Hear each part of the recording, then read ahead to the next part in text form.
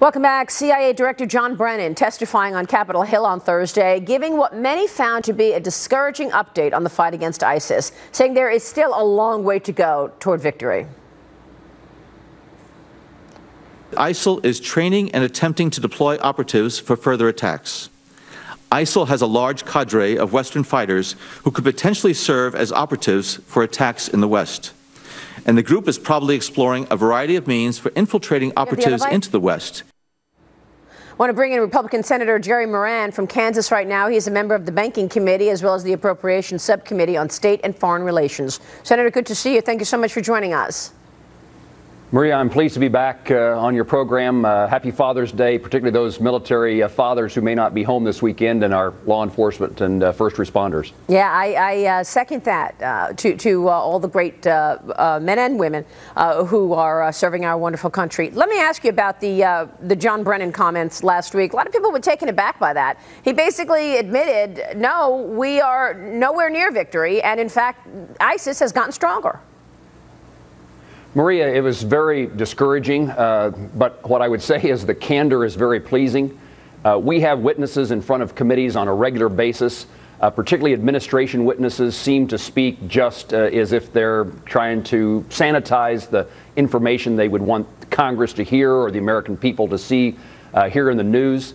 And I appreciate this CIA Director Brennan really laying it on the line and saying things I think that many of us believed, certainly felt, but have been rarely said by those who work in this administration.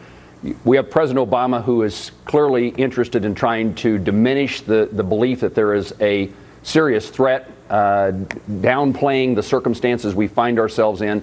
And it was very refreshing, though again, very discouraging and disillusioning to hear how little, if any, progress we've made in our battle against terror, particularly as the CIA director indicated against ISIS. I don't understand why. I mean, I guess the president wants to be optimistic, but why is he trying to show a good face on ISIS when we know that they've only gotten stronger? And we've watched sympathizers in the United States try to take cues from this terrorist group. Why isn't the president telling us the way it is? And interesting to see John Brennan go against what the president has been trying to sell the American people.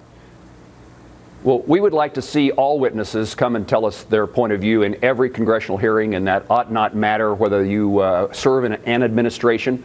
I think that, and I can't speak for President Obama and his motives, but what I would guess, again, just trying to analyze where we are, President Obama ran for office for presidency on a couple of occasions in which his goal was to get us out of the role we had been playing in the world, to diminish the necessity for America to have military men and women around the world. And ISIS and other terrorist organizations are contrary. The need for that military effort, that intelligence effort, the idea that the world is safe and secure just doesn't fit with the narrative that we see from these terrorists on an ongoing basis. Yeah, I mean, we want to ask you about policy and what you think should be done now. But here's another soundbite from John Brennan last week when he was asked about the status. Where are we in the fight against ISIS? Listen to this. Unfortunately, despite all our progress against ISIL on the battlefield and in the financial realm, our efforts have not reduced the group's terrorism capability and global reach. What will reduce their capability and global reach, Senator? Well, I mean, I can talk about the mistakes that have been made, and they're hard to rectify. Some of those mistakes, again, Iraq, for example, the goal of getting our military out of Iraq seemed to me to override the goal of making sure that the circumstances we'd placed Iraq in because of our military sacrifice were not lost by an early departure, a lack of presence by the U.S. and stability, the feckless nature of our policy towards Syria, in which it's hard to determine how anything that we are doing lends itself to success there, stability in Syria.